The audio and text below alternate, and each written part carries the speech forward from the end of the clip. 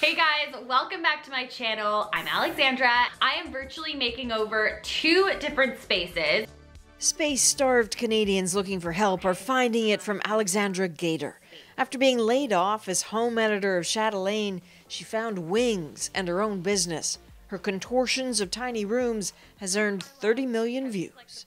And then I ended up putting the litter box in this closet. Because 6 months into the pandemic and chaos on the home front has turned into just another day at the office. How's the whole working from home thing going for you? Whoa! What? No! Wisdom and wit from an Apple ad pitching devices as the fix we all need.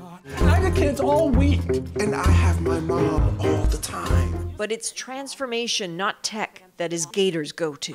It's all about really dedicating a space, that you work at every day, and then creating a divide. Her fix is sometimes extreme. This closet in her one-bedroom apartment isn't for clothes. How are you going to convince someone that they don't need, where are they going to put their clothes? I know.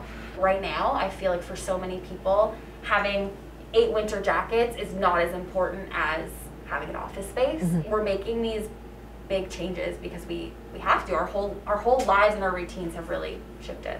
Her target audience are renters who don't have the luxury of a home office. Those who say cramped, unstructured spaces affect mental health and productivity. Gator has felt it too. There was a time where I wouldn't do anything for a couple of days in a row. I just could not work because I did not feel motivated, and I feel like so many people feel that way right now. Finally, I'm going to add a basket, somewhere where she can just throw all of her cords at the end of the day. She says tweak little things to change big ones. Keep your desk, computer, documents, cords out of sight of your bed.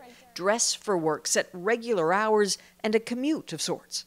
I think a lot of people, they're mentally getting into the work zone when they go on the TTC or they get their coffee at their favorite coffee shop beside their workplace, whereas that's not a thing anymore. So it's creating your own transition periods. For me, that's getting up in the morning, like I said, getting dressed. I make a coffee, turn on my diffuser. Battling loneliness is harder. Realizing that collaboration is so important, and being surrounded by people, like-minded people, is so important, and I don't think I'll ever take that for granted again. Gator's business is growing fast because the hunger for simple life hacks intensifies the longer this goes on. For her, ironically enough, coping with small spaces has enabled her to reach out to find a bigger one. She's grateful she can. Thanks for watching.